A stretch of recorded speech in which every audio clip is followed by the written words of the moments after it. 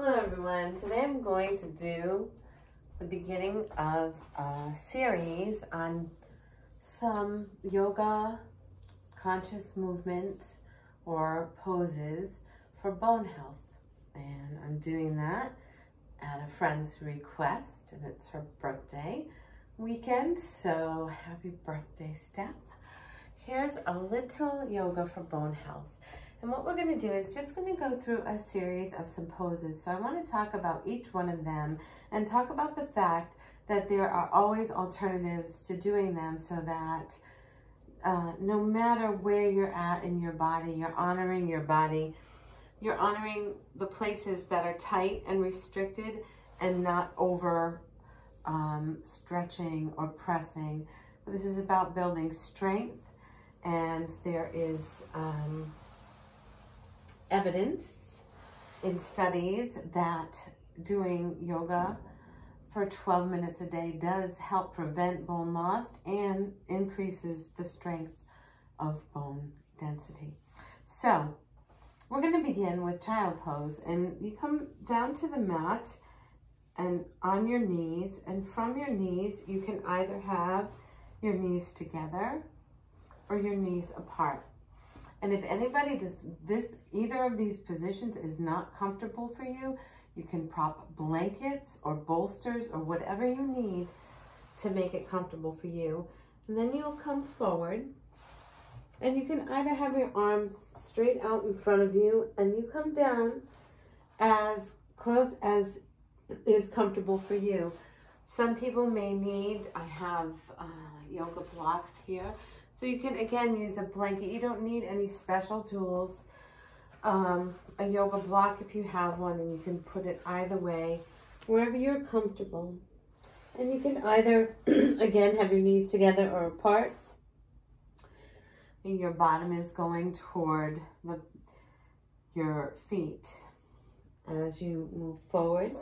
And again, you can have it as high up as is comfortable for you, and you can have your arms back like this, and this may be a modified version of child pose for you. And whatever child pose you choose to be in for this particular practice, just allow yourself to be in that pose and focus on the breath.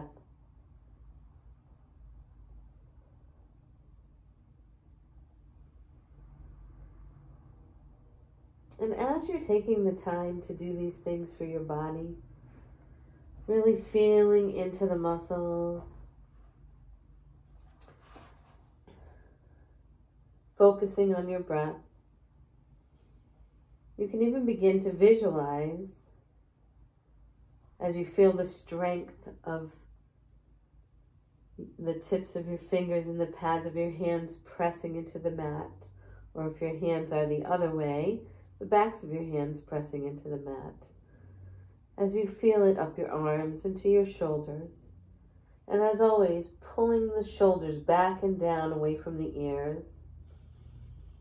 As you press back and feel the length in your spine. And imagining that spine, the spinal column filled with white light.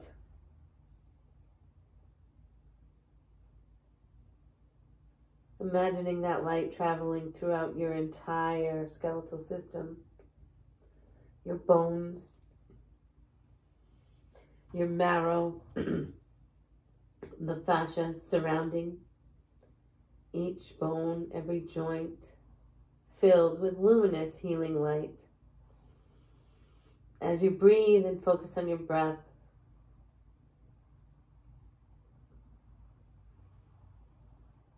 and whenever you're ready, you can slowly begin to rise, placing your hands in front of you, shoulder width apart,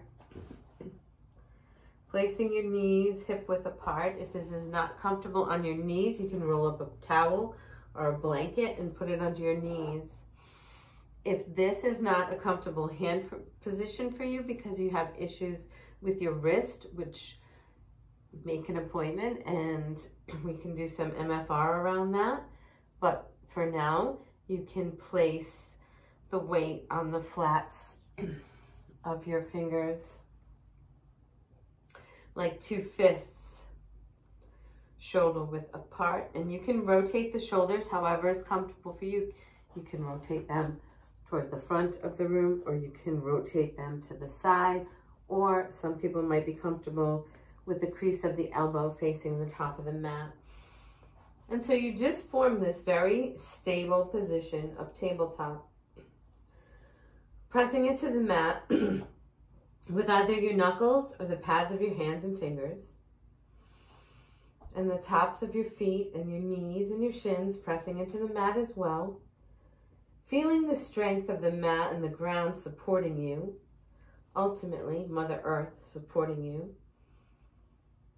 and pulling strength from that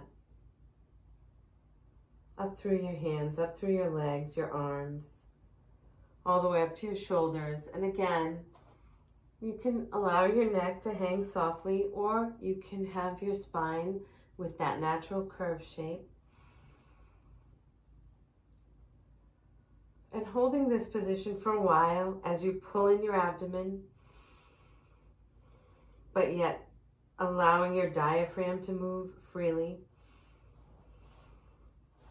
creating space between your lumbar spine and your thoracic spine.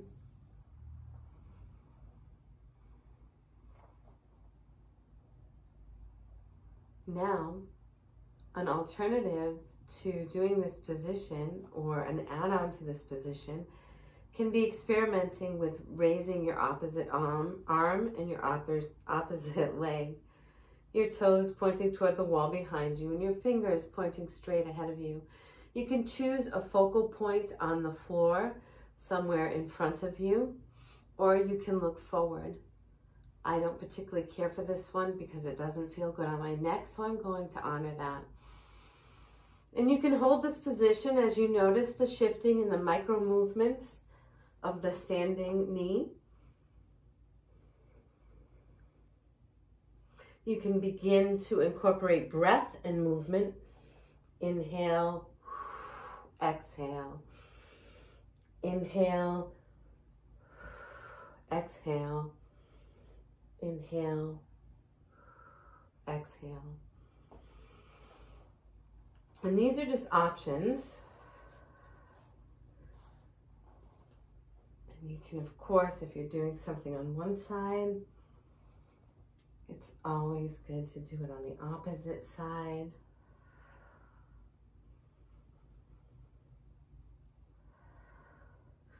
Notice if you feel any difference in the stability from one side to the other. And you can continue with that as long as you'd like. And whenever you're ready, you can slowly begin to lift the chest, the neck, rotating the shoulders outward. And for this one, it is a good idea to have the fingers like a star, or the fists if your wrists are sore. And just beginning to do some cat-cow, which is stretching the spine, looking upward on the inhale, and on the exhale, rounding the back. Really taking your time with this one, and taking your time with each inhale, filling the lungs to capacity, and every exhale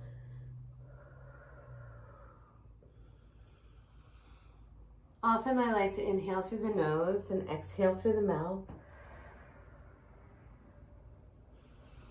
People generally develop a preference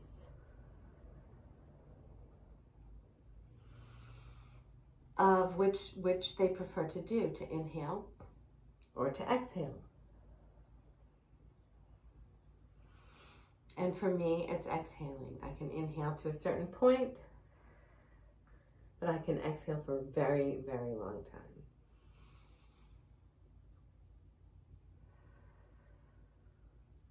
And so whenever you're ready, from there, you can just begin to return to a seated position on the mat.